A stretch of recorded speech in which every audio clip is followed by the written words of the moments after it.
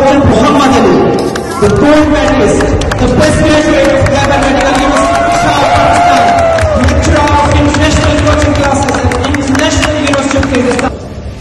So, what is a medical research? Medical research is a flow of systematic investigation conducted to generate refined knowledge about health, disease and treatment aimed at improving diagnosis, prevention, therapeutic outcomes. It has some emotional dimension.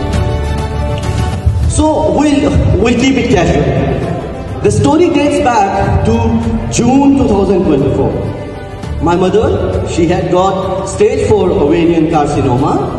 She has relapse of stage 4 ovarian carcinoma. But luckily, she has a platinum-sensitive tumor. What are platinum-sensitive tumor? Those who respond to platinum drugs.